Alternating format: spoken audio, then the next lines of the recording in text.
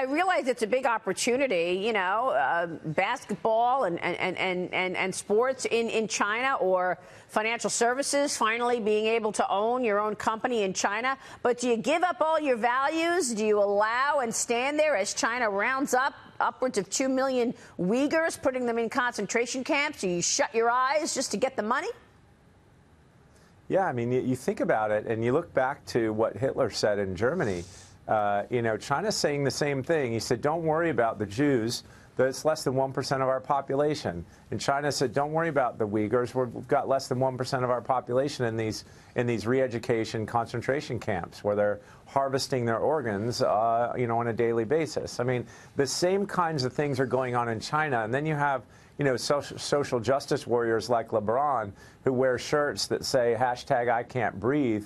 I think he should change his shirt. It should say hashtag I can't speak, because when you get into money, money ends up muddying the waters and changes all your values. And I think that it's ugly. What's going on right now is very ugly in our country. And at some point in time, we're going to realize that we shouldn't be engaging with China.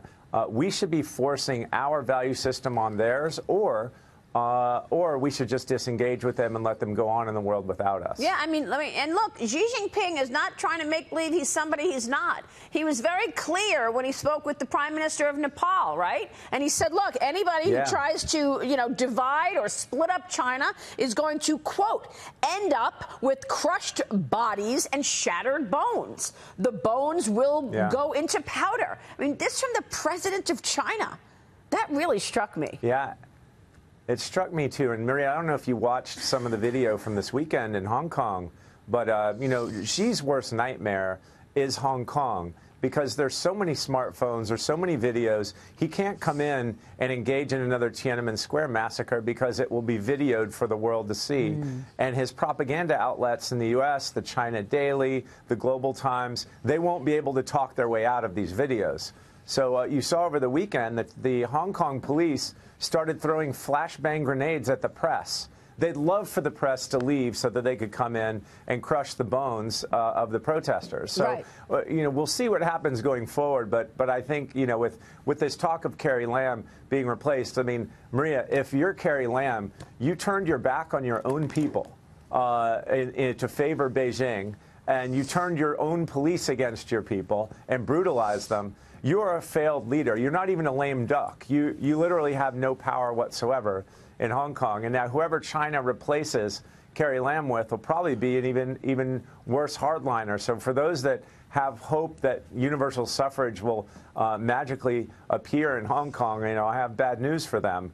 The next person that comes along will be another Xi Jinping lackey, and they'll do whatever he wants them to do. Right. And by the way, you know, now we know that she was never really autonomous. She never really had the authority to run Hong Kong. And then you've got people like the CEO of Disney, Bob Iger, saying he won't say anything about the Hong Kong protests because it could be bad for business. Disney has had a huge and growing consumer base in China, obviously. I mean, you know, so there you go, rolling over once again. What's your best advice for this administration that's trying to do a deal with China in the face of China basically calling the shots, say, yeah, we'll buy more agriculture, but we're not making a move on intellectual property. We're not making a move on the way we govern our people and, you know, the censoring of everybody and the tracking of citizens. What do you think? Yeah, I think that, you know, any crackerjack president can get the Chinese to buy soybeans and pork. They're in a desperate shortage of pork, and soybeans are fungible. I mean, it doesn't take a genius to get that done. I think as part of the skinny deal, one of the three things that's a key part of the deal is letting Huawei sell more things in the U.S. that aren't deemed to be critical to national security. And look, Huawei is the global cancer to Western democracy, and I think that we can't allow Huawei or ZTE to generate backdoors for all the data in the United States. So I don't think that we should be engaging with China until they agree to stop stealing from us, to stop the cyber war, to stop pushing their propaganda in the United States through their newspapers. There's so many things that just have to stop.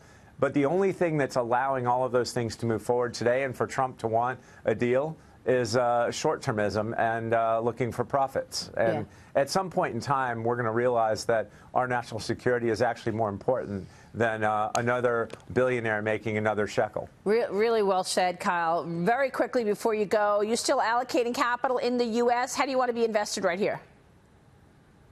Yeah, I think, Maria, I think we're going to have a slight recession in 2020. I think when you look at industrial production in many of the larger countries around the world, they're all, let's say, below the growth. They're below the zero line. And so I think you're seeing things pretty dramatically slow down. You see Caterpillar's numbers today. I think as we get into next year, China's printing the slowest numbers they've printed in the last 35 years. Europe's IP numbers across the board are really not looking so good. Right. And I think in the U.S., there's no way for the U.S. to grow if everybody else is slowing down so quickly. So I think we'll have a short recession. I actually don't know if stocks will go down in a recession. I think U.S. rates will hit zero pretty quickly, though. Wow, rates at zero. Geez, unbelievable where rates are. Kyle, it's great to see you this morning, as always. Thanks for joining me. Great talking with you. And to you, Kyle Bass, joining us there.